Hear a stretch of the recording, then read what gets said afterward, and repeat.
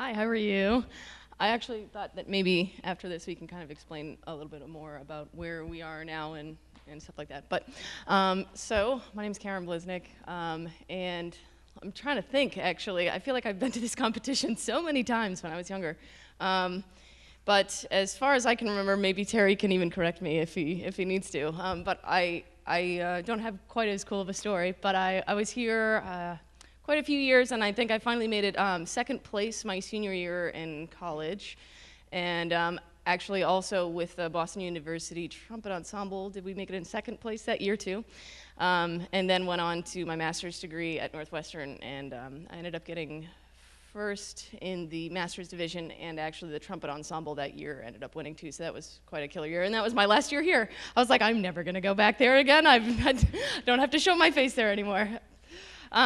But yeah, no, I mean, I remember having such a great time here, and actually even just warming up and seeing people go by and just people kind of like looking in your room, and it's really high energy, but it's in such a good way because you get to meet people that are just like you know, that spend hours and hours in the practice room and are just so excited to release this music that's inside of them. So anyway, I'm very excited that I'm here and can't wait to actually play this afternoon. So that's my NTC story.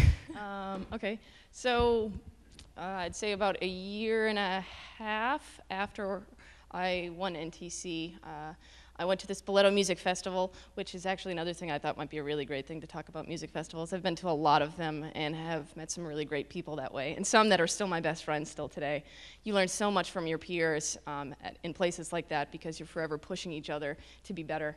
But I went to the Spoleto Music Festival, and I happened to win the job for the principal in Charleston Symphony while I was there, which was really cool.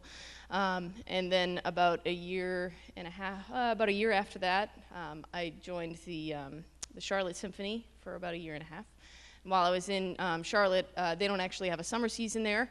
I auditioned for the Santa Fe Opera, and the Santa Fe Opera had an opening, which happens very rarely because it's quite an amazing orchestra.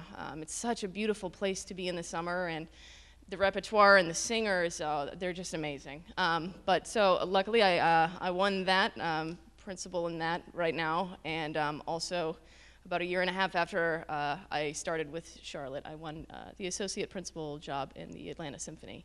Also a utility position, so that kind of means we really just do everything. Whenever someone needs us, we just do it. But yeah, so that's kind of where I am right now. Nearing the end of this season and out to Santa Fe. So that's what I'm doing right now. If you have any questions, feel free to keep them in your head. We're happy to answer anything.